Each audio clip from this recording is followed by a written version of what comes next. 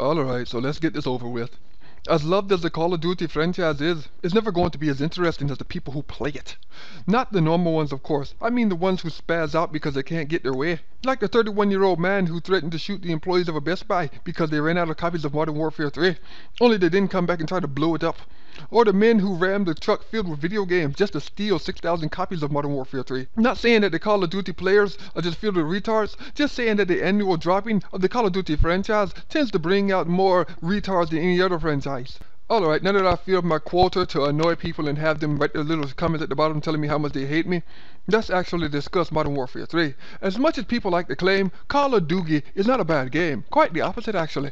It's really quite a good game that focuses on tight controls, set pieces, and small linear maps. The problem is that if you played one Call of Dildo, you pretty much played all the others, minus some glitter.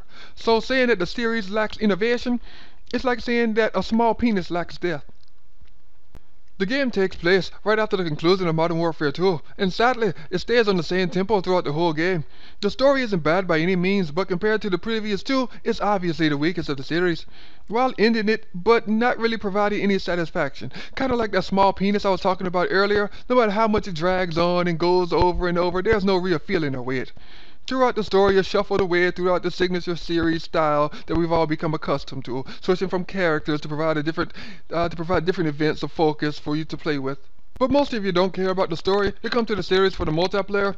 Modern Warfare 3 multiplayer is the same deathmatch and the rest of the friends that tag along, with newcomer being killed confirmed, which is supposed to help you learn to play more as a team. But 9 times out of 10, you're going to be killing somebody who's like 10 feet in front of you because the map's so small, so you're going to be lone wolfing it up anyway.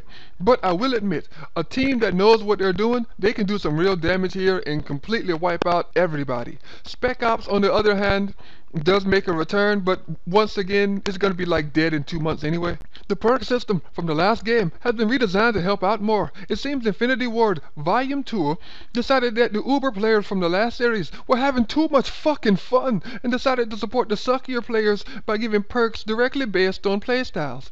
That way, you will be given more incentive to play different roles. That way, you will be appreciated whether you're stabbing, shooting, supporting, or sucking off your enemy behind the fire barrel. This time, everyone gets appreciated. Hooray! And continuing on with this shit, as some of you may know, earlier this year, I said that the Call of Duty Elite series was a stupid idea.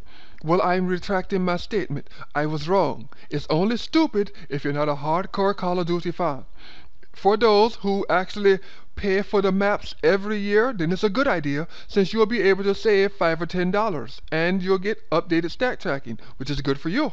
Okay, I'm just going to end it here. I mean, what the fuck else is there to talk about? If you're a fan of Call of Duty, chances are you already have the game, you prestiged, and you jacked off on the box art, and you didn't come here just to have me solidify your justification of your purchase. Really, the reason you came here is probably just to bitch and whine because I have sucks in the title of my video. Is Call of Duty fun? Yes, it can be very fun, but most of the people don't come to this series expecting innovation. At this point, it's like buying Madden every year. People do it because that's what they are used to, and that's what their friends are doing. You don't stop fucking your wife after a decade of marriage, and apparently you don't stop buying Call of Duty because it's the same shit every year. No one's opinion matters, your opinion matters. If you like the game, you buy it, and everything else and everyone else can just go suck a dick.